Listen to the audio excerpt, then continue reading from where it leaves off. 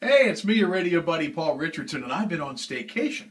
And while I was home for a week, I had a lot of projects to tackle around the house, including replacing the original faucet and fixtures in my wife's bathroom. Now, here's a look at the original faucet that came with the house, and here is a look at the brand new one that I installed myself. Huh? Pretty impressive. Now, the plumber wanted $75 to do this, but I decided a real man does it himself, and I did.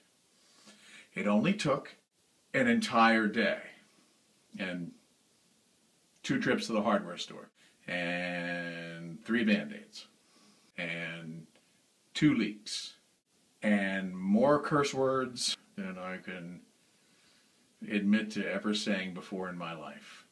And the best part, I got to spend an entire day right here. Oh yeah.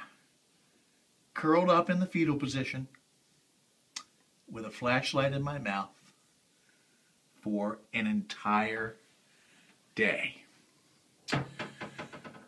There isn't a muscle on my body that doesn't ache.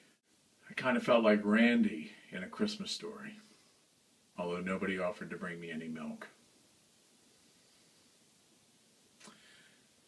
I think next time I'll pay the $75.